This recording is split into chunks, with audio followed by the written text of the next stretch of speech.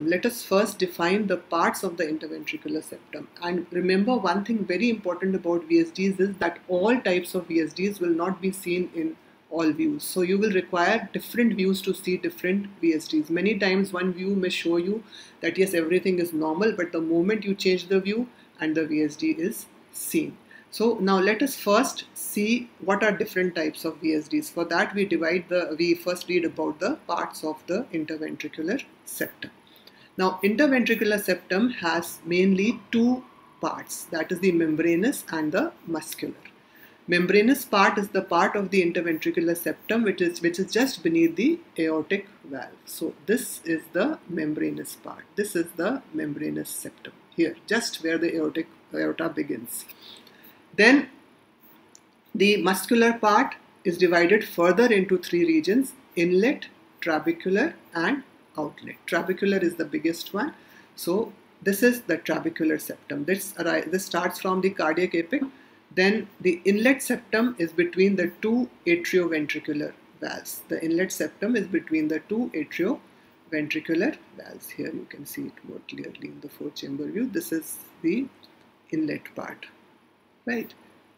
And then we have the outlet septum. The outlet, the word you can make out by it only that it will be somewhere near to the great arteries, somewhere near to the origin of the great vessels, aorta and pulmonary artery, right? So there are three parts of the muscular septum: inlet, which is between the two AV valves; trabecular, which is from the apex till the inlet part; and then there is the outlet, that is the part which is between the origin, where the great arteries originate. There, as a part of the septum, there would be the outlet part, right? Near the semilunar valves, you can say, near the semilunar valves.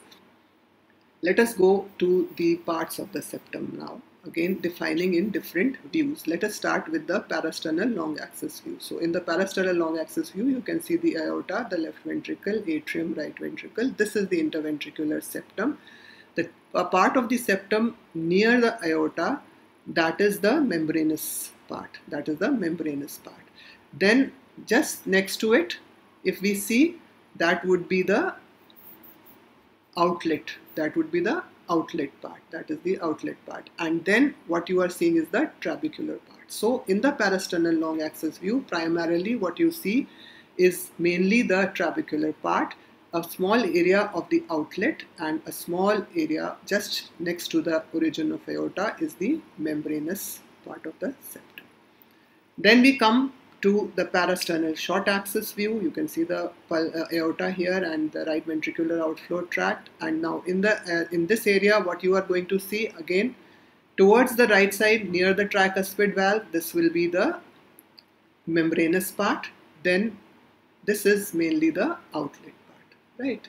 So membranous, you can see the yellow color, membranous, and the green one, the outlet. Then this is the parasternal short axis view at the level of mitral valve, and here what we are able to see, we are able to see the trabecular septum, and then the inlet septum, the inlet and the trabecular, because now we are at the level of the chamber. So here we will be more closer to the atrioventricular valves. Here we were more close to the semilunar valves. So that is why we had the outlet part here, and this is the inlet. Now then we go to the papillary muscle level, again the same trabecular and the inlet septum.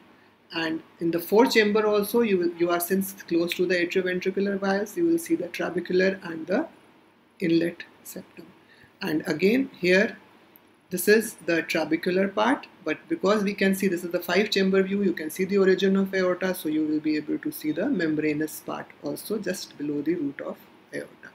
And this is the apical 3-chamber. I am not much concerned with this, so we can leave this also. We are mainly concerned with these here, but you can here again see that there is, since the aorta is seen, the part next to it would be the membranous, then would be the outlet part, and then would be the trabecular part.